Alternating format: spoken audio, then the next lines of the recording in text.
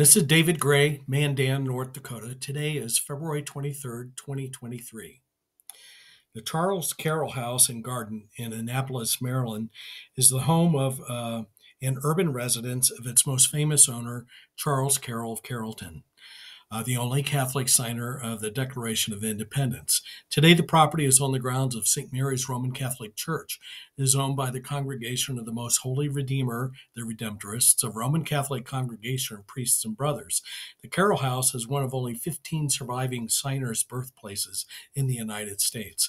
The Carroll House and the surrounding site has been expanded, altered, and redeveloped over the past 350 years, but the property remains one of the very few essentially intact 18th century sites in the Annapolis Historical District. The story of the house spans several periods: pre-1700, the original Carroll purchases, the original brick house and expansions, the Redemptorist novitiate period, and its current use. The house should be interpreted as the abode of a signer of the Declaration of Independence, significant to our national history, as a state historic site for Maryland, and a site reflecting the beginnings of religious liberty in the United States. The Carroll House is a restoration in progress. The land around the Charles Carroll House was first settled in the late 1600s as part of the Anne Arundel town. Charles's grandfather, Charles the Settler, purchased lots for the house between 1701 and 1716, and it's located at the end of the Duke of Gloucester Street and Spa Creek in Annapolis.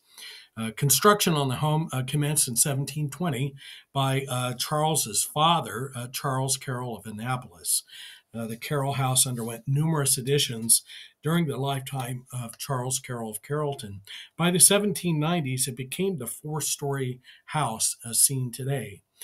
In 1821, at the age of 83, Charles Carroll moved to his daughter's home in Baltimore, and the family rented the Annapolis property. In 1822, the first Catholic church, St. Mary's, was built on the Carroll property. Charles Carroll died in 1832 and had no male heirs. His daughters inherited the property in 1852. They consigned the property to the Redemptorists and under the condition that it always be consecrated for religious use. The congregation moved their novitiate immediately from downtown Baltimore to the Carroll House. By 1856, more room was needed by the Redemptorists, and a west wing was added. From 1907 to 1968, the Carroll House served as the novitiate and center for missionary activity in the eastern United States and Canada. The site provides excellent insights into the span of Maryland and American history, and efforts to restore and tell the Carroll story house are continuing. Exterior renovation took place in the period 1983 to 1986 with funding from the Maryland Historical Trust. Restoration projects continued from 1986 through 2001, when interior restoration was partially completed, in which 20th century fixtures and alterations have been removed and older features exposed. The scope of the project included authentic restoration and adaptation for meeting and reception facilities, historical displays, offices, restrooms, and light food service. Significantly, archaeological work in 1986 revealed artifacts that indicated the family slaves likely inhabited the ground floor of the mansion in the 18th and 19th centuries. But who was Charles Carroll of Carrollton? The Carrolls were among the most prominent Catholics in the English colonies in the early United States. At the time of the American Revolution, Charles Carroll was the richest man in America.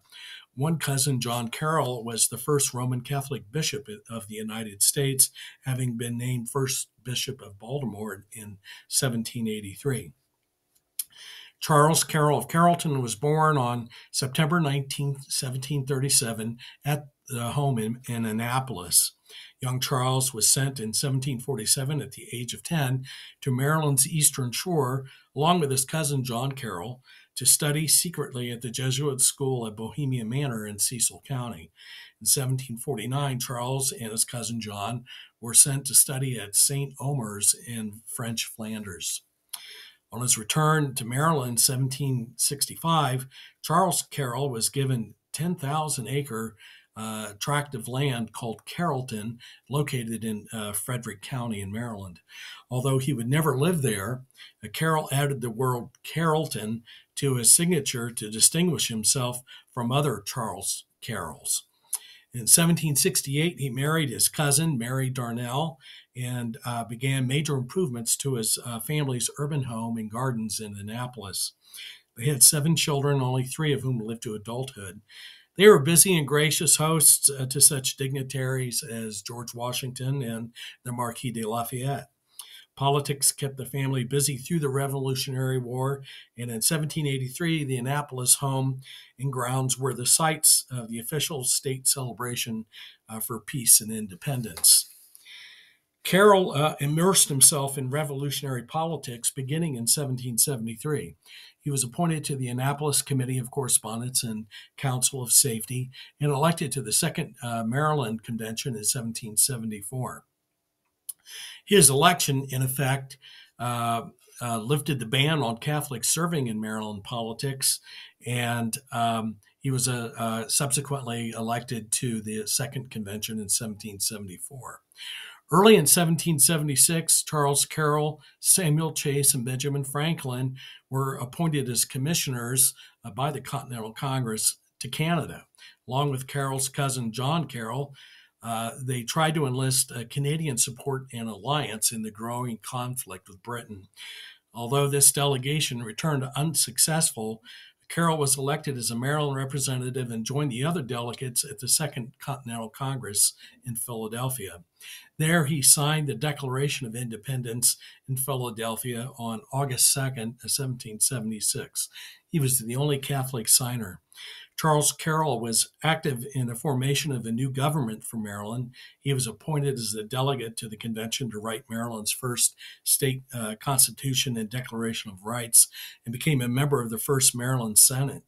Carroll was appointed a delegate to Congress in 1777, and in 1789 he became one of Maryland's first 2 senators. By 1800, Carroll had retired from politics to concentrate on his business affairs. Considered the largest slaveholder at the time of the Revolution and owning nearly 500 slaves, he later became president of the American Colonization Society.